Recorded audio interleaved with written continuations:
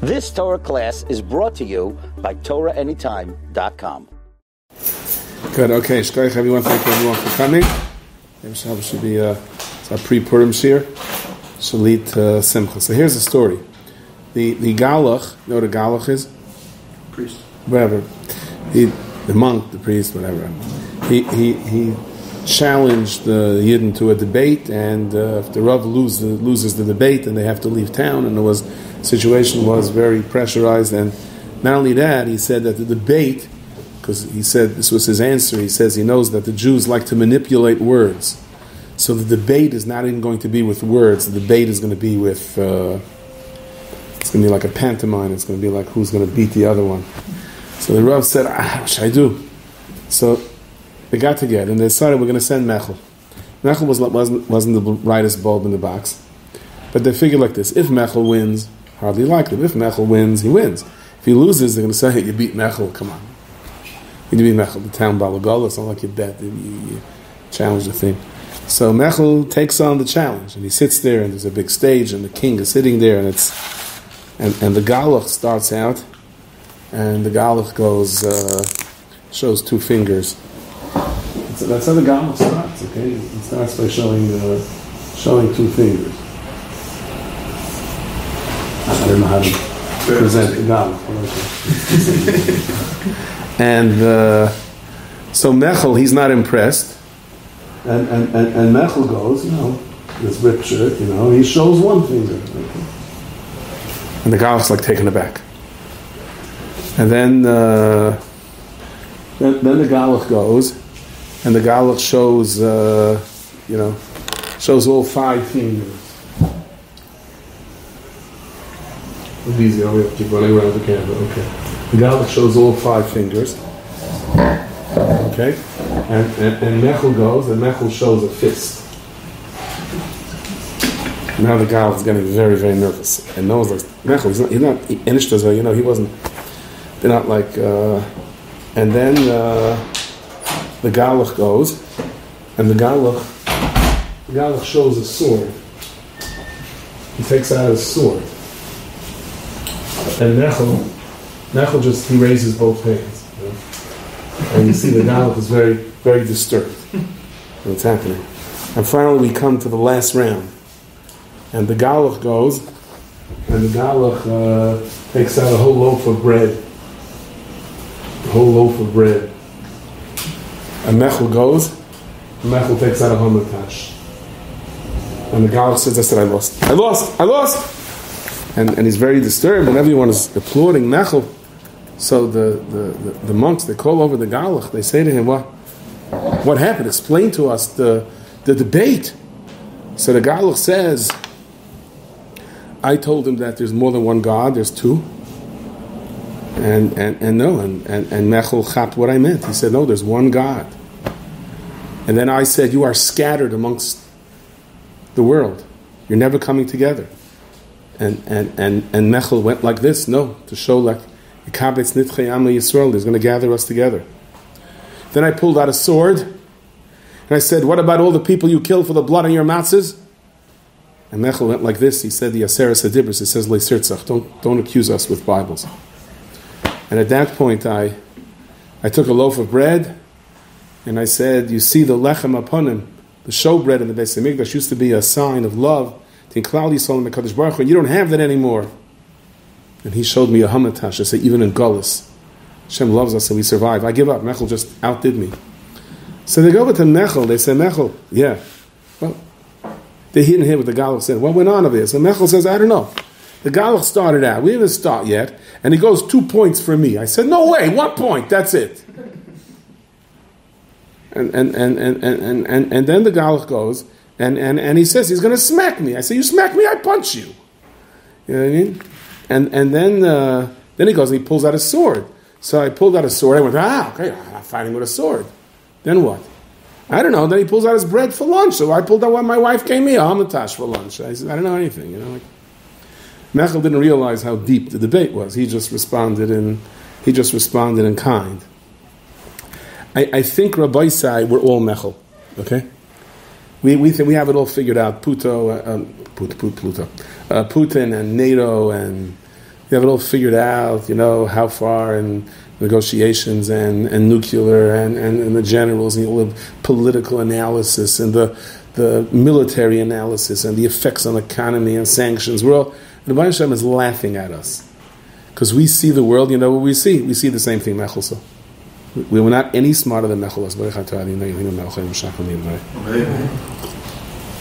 So the Welt says that, I said a few times that if you take a look at what's happening now in the world is spinning like a dreidel.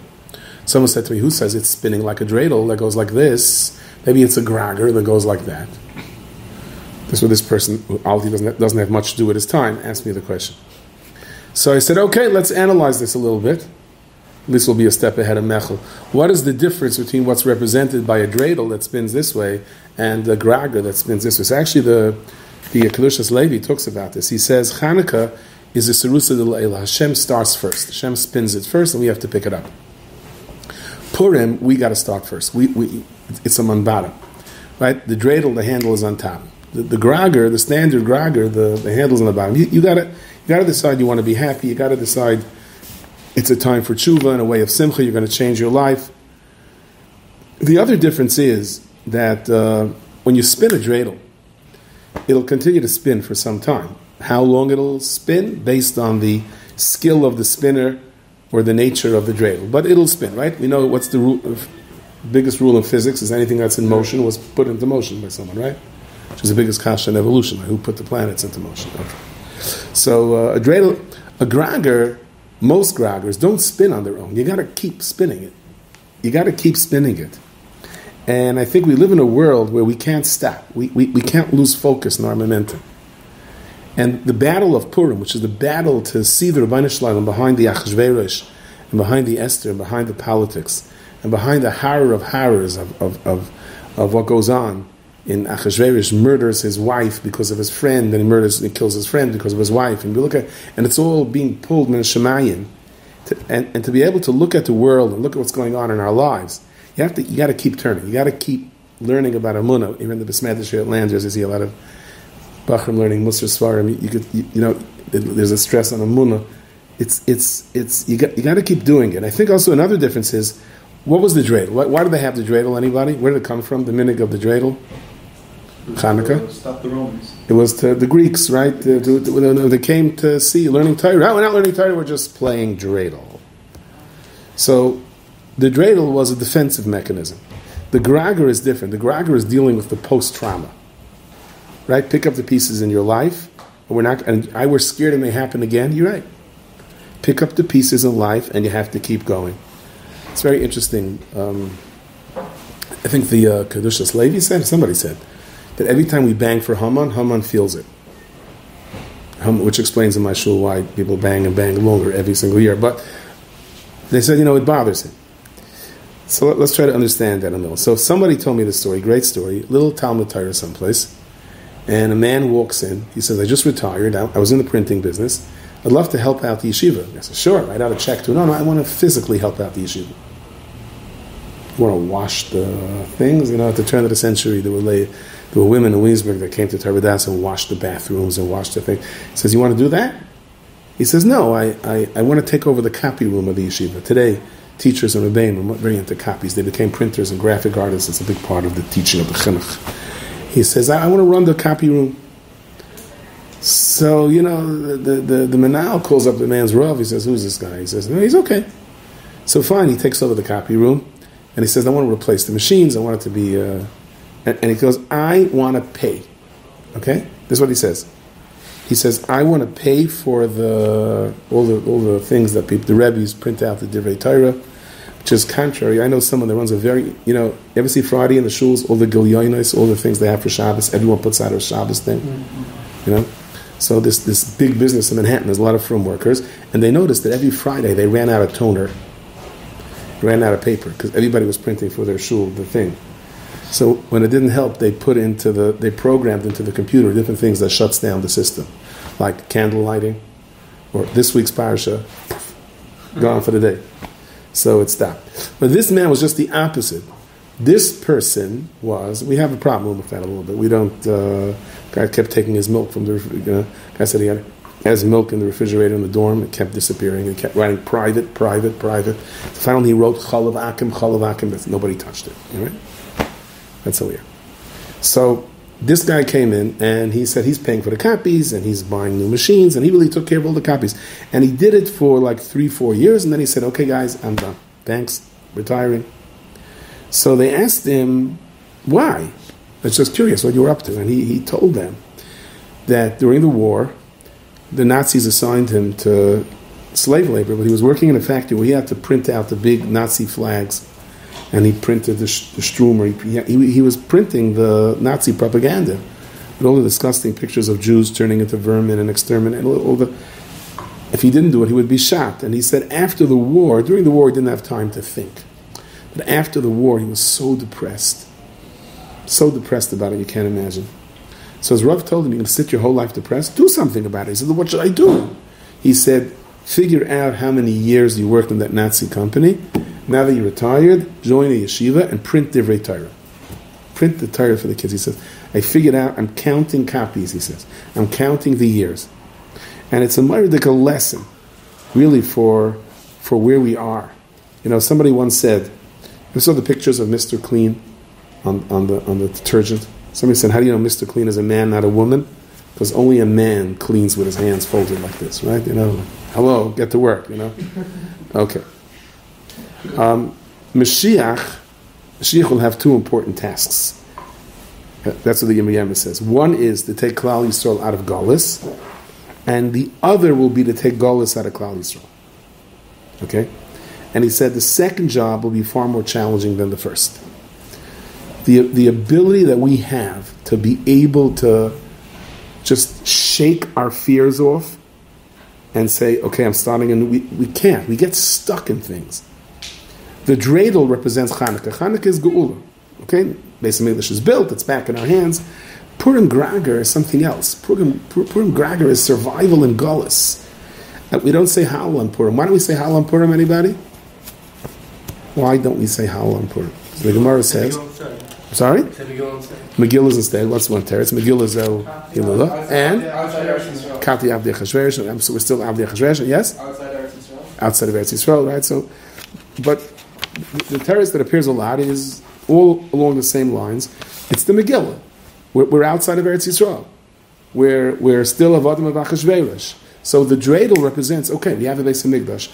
Purim is saying, no, you don't have a Beis HaMikdash. But your life is rough. You're going to have to keep turning the grager. You can't let your guard down for a minute. But guess what?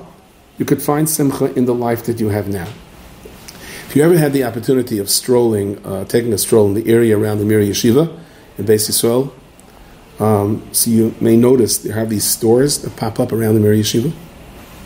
And there are only a certain amount of stores. If you realize that are aligned to Bacharim, there's barbershops, there's cleaners, right? Shirts, guys are pressing their shirts. There's Svarim stores, and they all have one thing in common. All these stores sell coffee. I never understood why. And what do they call the sunflower seeds in Hebrew? Yeah. Guy walks in, he goes, he wants how many do you want? He says he needs an hour's worth. You know what I mean? Sell it by the hour, you know. Yeah. They all sell savgunot on Chanukah and masks on Purim. And wherever you go, they're selling nuts. There's very big in the shuk, very big in bags of nuts. So, you know, my kids are not in Eretz Yisrael. One daughter and my son-in-law, we couldn't find an apartment for them, and they were living in a furnished. They said, you know what, we want to go to Eretz Yisrael.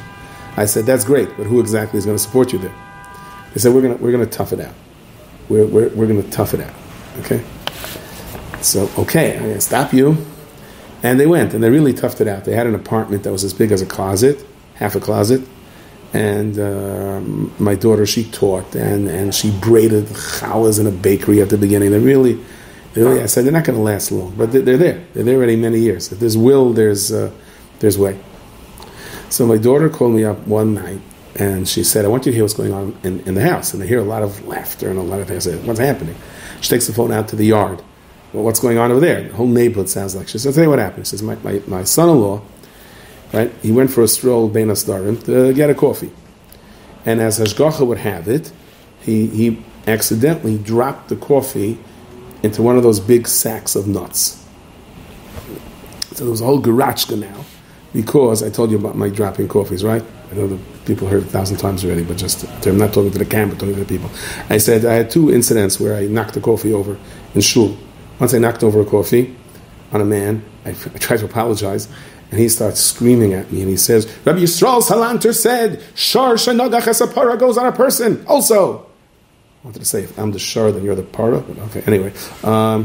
The other time was I by mistake knocked the coffee over some. I don't do it every day, it was just twice it happened, okay? And the guy said, oh no, I said, I'll pay for the cleaning bill. He said, it's not that. I said, what's the problem? He says, now I'm going to be in one of your stories. Looks like he was right. Anyway, so here's the problem. So look, my son-in-law, I guess, is like, it says an Edom is a shtik shver. His son-in-law is like a part of his father-in-law. So he knocked the coffee over into the nuts. And so they realize now that how are you? Good to see you. So they realize now that they won't be able to sell it to the general populace. They won't be able to sell it because it's milchik, right? I'm not sure what the halach is, if it's in the shop. Anyway, so he had to tell the store owner, he says, I knocked the coffee over into your nuts, and he says, I'll pay for the damages, although he had no clue where that compensation money would come from. So the store owner, he sized up the Ingaman, he said, listen, I'll tell you what I'll do for you. I'll sell you the whole sack of nuts for 20 shekel. It was expensive nuts. But he didn't have the 20 shekel on hand, so they made up that he negotiated a payment plan for him, like 5 shekel a week.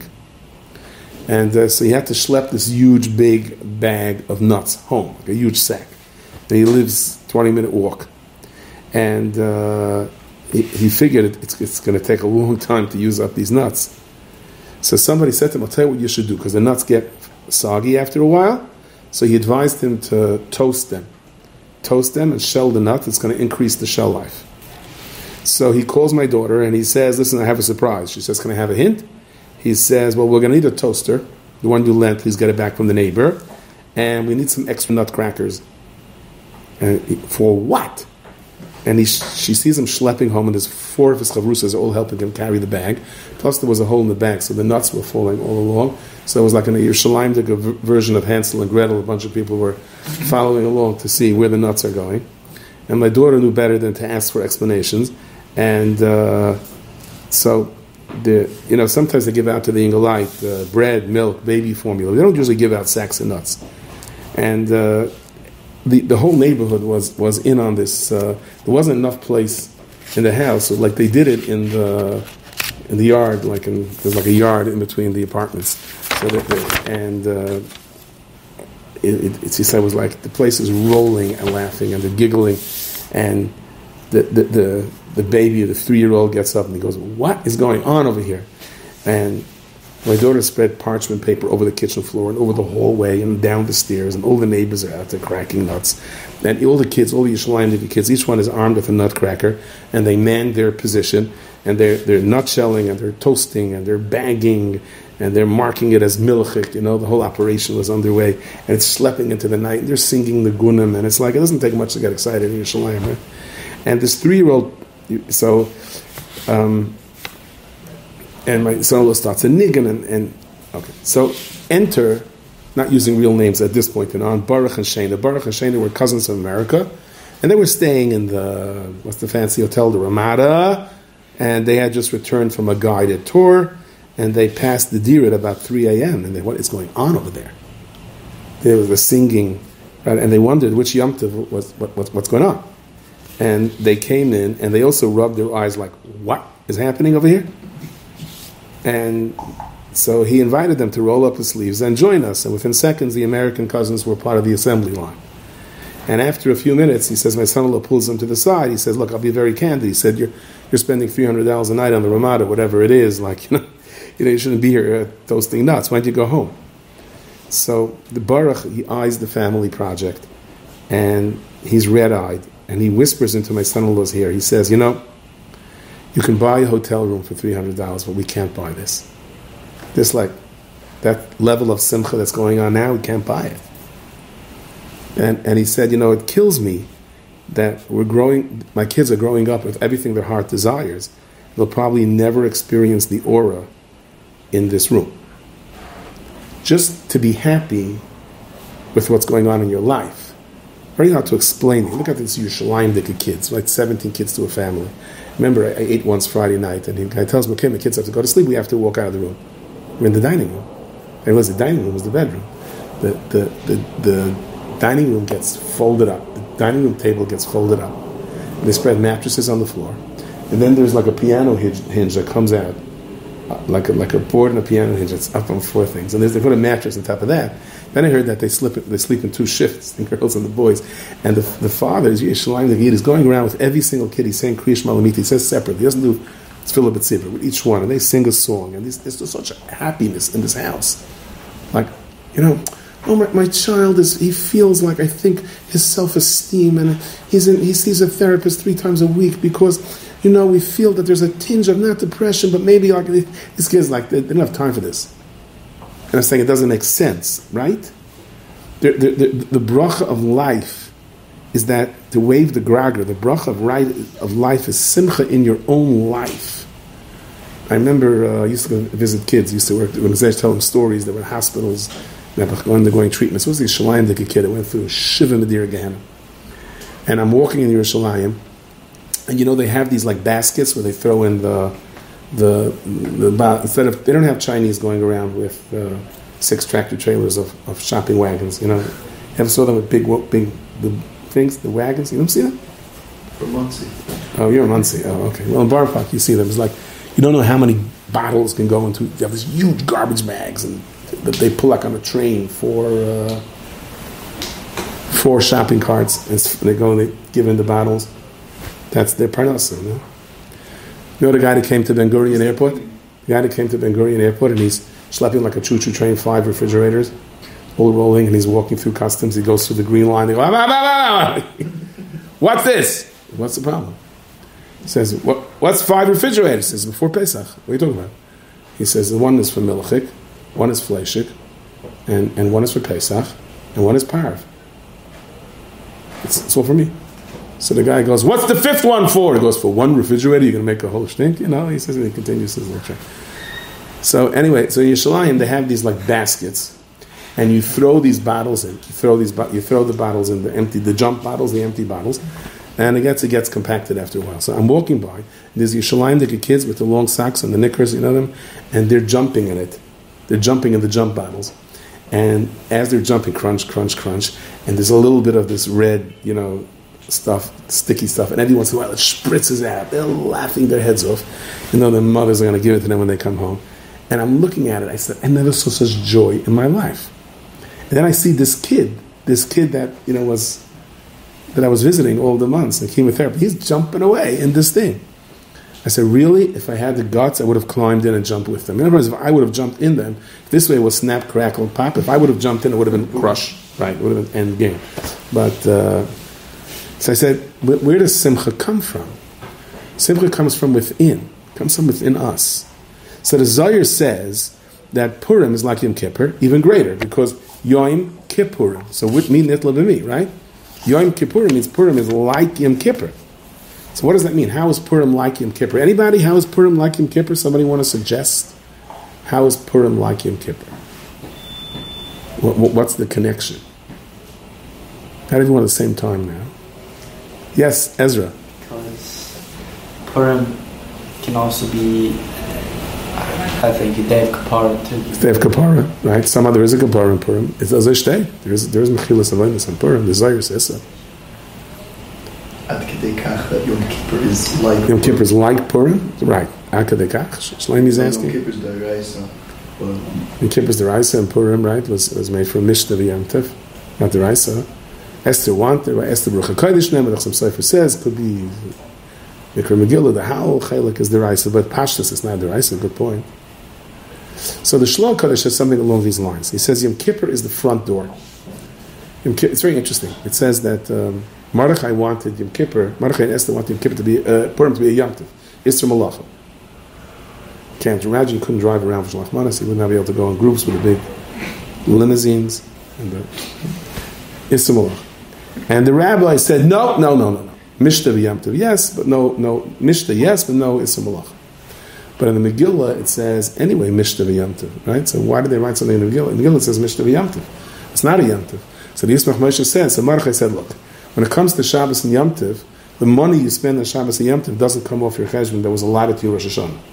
So Mordechai said, okay, so let's say there's no Isser Malacha, so you should be able to go around with the limousines and the big party buses. Okay, of course, that's very important. But at least the money you didn't spend on Purim, they should get back, just like they get back on Shabbos and Yom Tov. That they agree. That's like the Yisrael Moshe says, the Mechil calls it Yom Tov. Anyway, so the Shlal Kaddish says something along these lines. Yom Kippur is coming in through the front door. Coming in through the front door. There's a protocol, there's a process how you get in, right? Know the story of the guy, the burglar that went into the Rav's house at 3 a.m. in the morning? He was sure everybody would be sleeping, so he drops through the skylight, boom, the Rav is there learning, and he's like hanging over there. The Rav looks at him, he goes, can I help you? Because the Rav says, nice of you to drop by, but so he says, I came to ask a Shaila, Rav. He says, what's the Shaila? He goes, how do you get out of here? Okay. So he says, Yom Kippur, we come through the front door. Purim, we crash the party. Okay? Now, my neighborhood in Borough Park, Purim is like wild. Nobody knocks on your door. People just barge in all day. And there's ups and downs to it. There's an insane amount of tzedakah that's given out in Purim.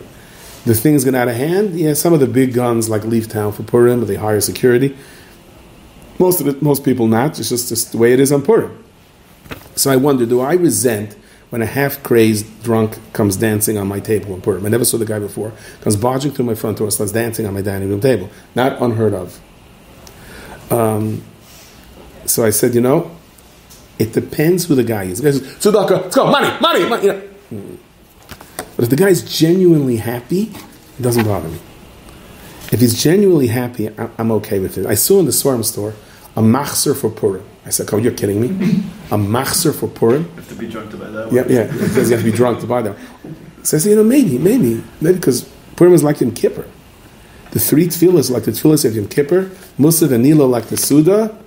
There's on Yom Kippur we say Keser, Yidaven Lusach Svard. The Kedusha of Keser, the time of the verse is the highest level of Kedusha.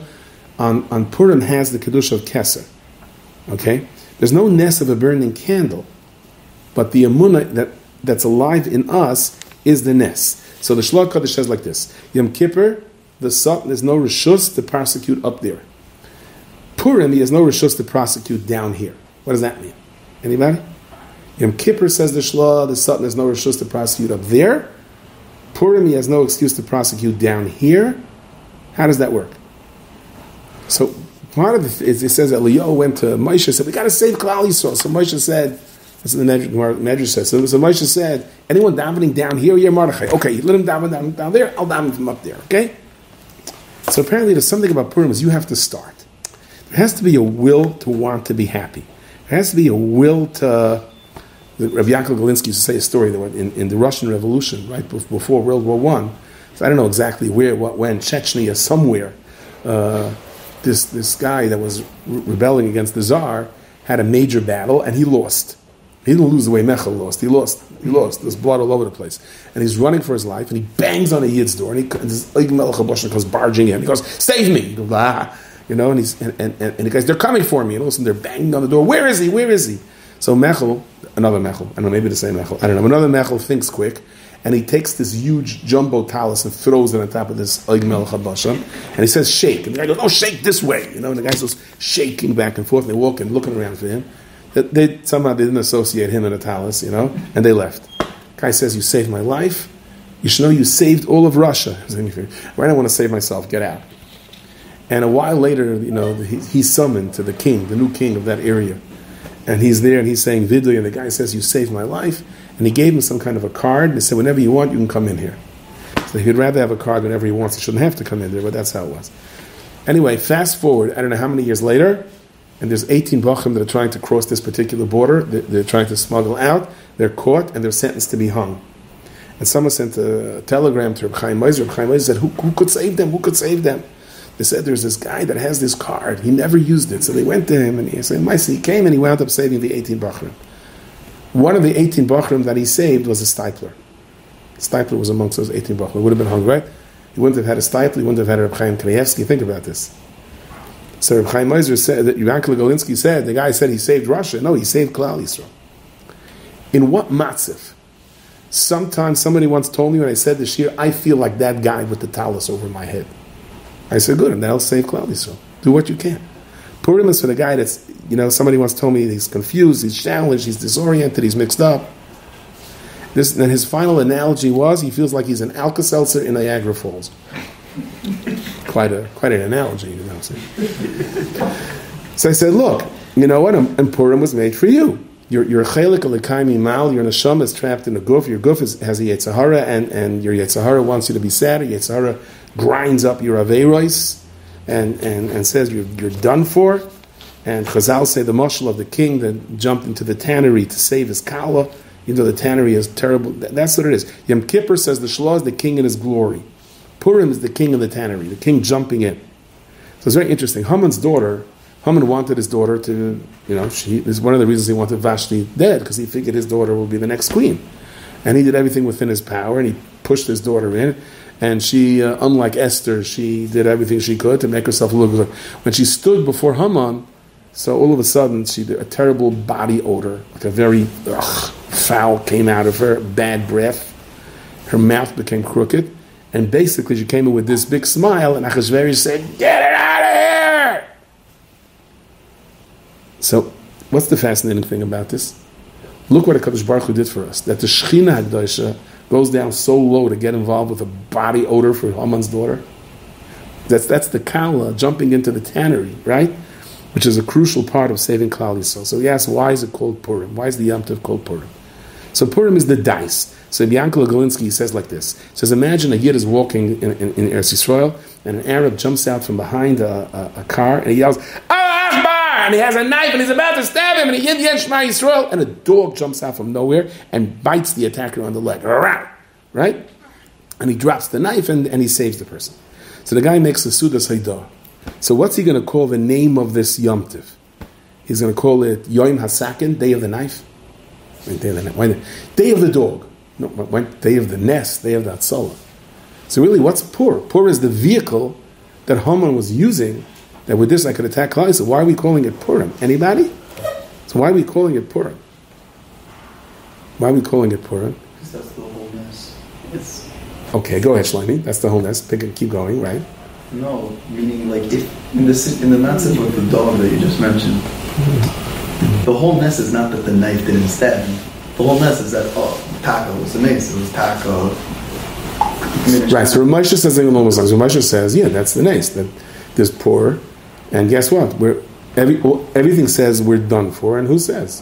But the whole mess was so by chance, technically. Right. So there was the very hashgacha was the thing. In other words, when you thought the dice fell in the right place, yeah, dice fell in the right place, but not in your way. So Yaakov Galinsky says this. But imagine the story went differently. Imagine he picks up the knife, Allah Akbar, and the knife turns into butter in his hands for whatever reason, some chemical reaction to global warming. But it happened right there and then. The knife turned into butter.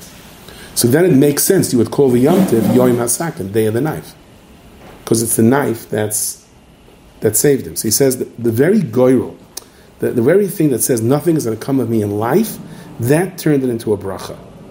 That's why it's called Purim. Because the Yid looks up and says, I'm doomed. Everything here says I'm doomed. Everything that makes sense says I'm doomed. Guess what? Bracha. So I read a story today, very interesting. You're not allowed to have robocalls. No robocalls, you get them just when you're waiting for an important call and someone picks up. And so National Grid, right? I think National Grid did a robocall, and there was a class action suit against them. But most of the time, when you get a robocall, you don't wind up hiring a lawyer to sue the person. But there's a class action. There are things called class action suits, where lawyers, on behalf of the people, sue the company. The lawyers wind up making millions, and every customer gets 5 cents. Usually, that's how it works. So National Grid had to pay out millions and millions of dollars for this avla that they did. That people got robocalls. I'm wondering, there's people in the Ukraine now that are dying. They're bleeding to death on the floor, right? But here we're being compensated for a robocall. Does this world make sense? We don't get it. It's not who we are. We're Mechil. We don't see what we're seeing. Putin didn't want the West to come together, and he strengthened the West more than anything else. This repeats itself in history so many times. Pari didn't want Moshe to be born. He winds up raising Pari. So that's what Sam says. Haman says, we're mefuzim mefarid bein ha'amim. We're scattered. He's right. We're scattered. And he was going the Achdus to bring Klal Yisrael together. He was the one that did it. So Rav Shlomo Shvadron says, he once told somebody that, you know why I have a visa to Gan Eden. He says, how do you have a visa to Gan Eden? So he says, there was a terrible Chevron massacre. It was horrible. I'm not going to get into the story of the Chevron massacre. It's not for before Purim, but it's before 1929. Bachrim were sliced. The British just stood there and did nothing.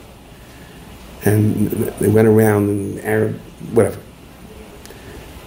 The walls of the Chevron, the yeshiva that was there, and the yeshiva of Chevron that was there, Mamash and Bayis Sheni almost, was dripping with blood. And Moshe Matcha Epstein, the yeshiva of Chevron, he made the decision to go to Eretz Yisrael from Slobodka, and he was Eismensch. He just, the loss of all these Talmidim. He didn't come out of his room. And came Purim that year, he didn't come out of his room. So Shlomo Shvadron said, I was a little kid, and I was a Yassin. And I went, and I told the rabbis, and tell him there's a little Yasim, I'm an Einiklo of the Rasham, I want to go into the Rosh Hashiva. So he said, okay, come in. So he says, Rosh Hashiva, can I tell you a story? So he says, yeah. So he says, in my town, and that means exactly my town, there was this man, he was the rich guy, everybody trusted him with their money, everybody invested their money with him, he was the guy who invested everything. He really wasn't an Erlich guy. All the Almanis, all the Yisayim, their whole everything.